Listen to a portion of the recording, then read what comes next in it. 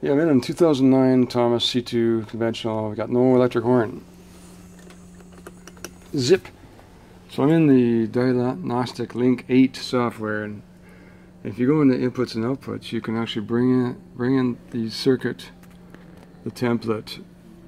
You can physically run the horn button. Okay, I'm holding it on, and we've got continuity here. You got the ground on the horn button. It's going through, and from the bulkhead module to the horn. So you know the circuit's good. So if I go into test mode, enter test mode,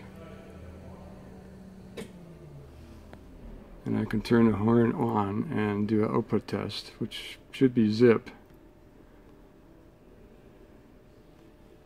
which is exactly that. Got some bad horns, so it saves you time. You don't have to think it's the ground in the steering column and all that. This is much easier. Probably got a maybe wiring to the horn or something's going on there. Good software to have in the shop if you have Freightliner buses or trucks, anything.